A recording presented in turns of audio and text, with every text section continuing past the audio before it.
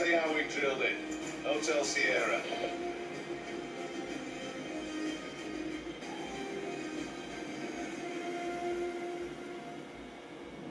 So this time I have a budget-friendly projector from a company called Erisan. Now when I mean budget, I'm talking about $130. So let's find out what you can get for that price.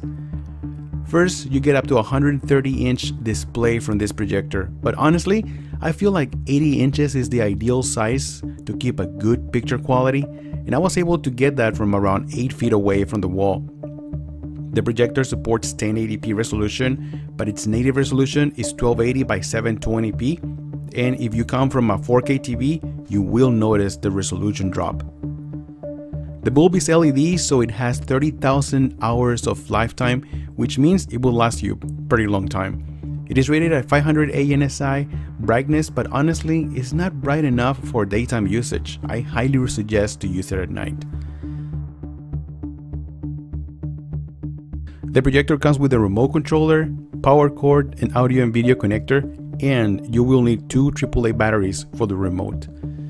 Now in the back, you'll find one HDMI port, 2 USB ports, one headphone jack and the AV port, and one VGA port just in case if you want to connect your PC. In the front you get the knob for keystone correction and focus. On top there are buttons to access the menu just in case if you don't want to use the remote. On the bottom you'll find an adjustable screw for height adjustments and also an adapter for a tripod, which works much better.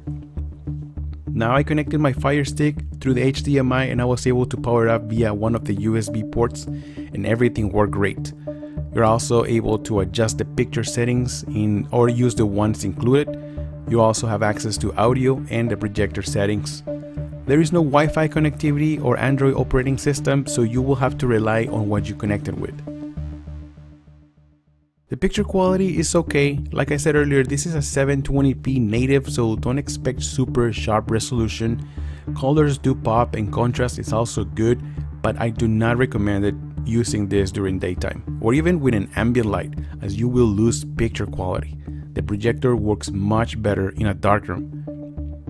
I also connected my Xbox One X to play some games and it supports 1080p at 60 Hz. The input lag is very low. I was able to play without any issue, but the resolution made it hard for me to see details in dark areas or even at long distances, so I would just use this to play single player games.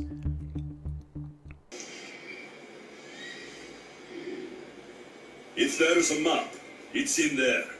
It comes equipped with a 3-watt speaker, which is okay, but the audio gets distorted when it gets too loud, so I recommend to connect a soundbar or an external speaker for a better audio experience.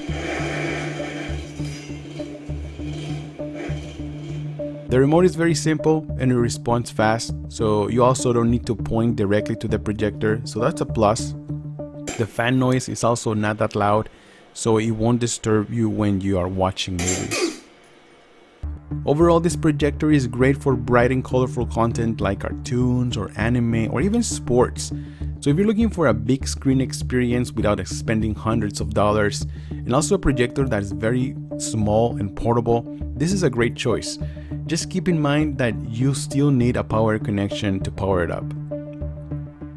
So that's it for this video, guys. I'm Jolster. Thank you so much for stopping by, and I'll see you guys on the next one. Jolster out.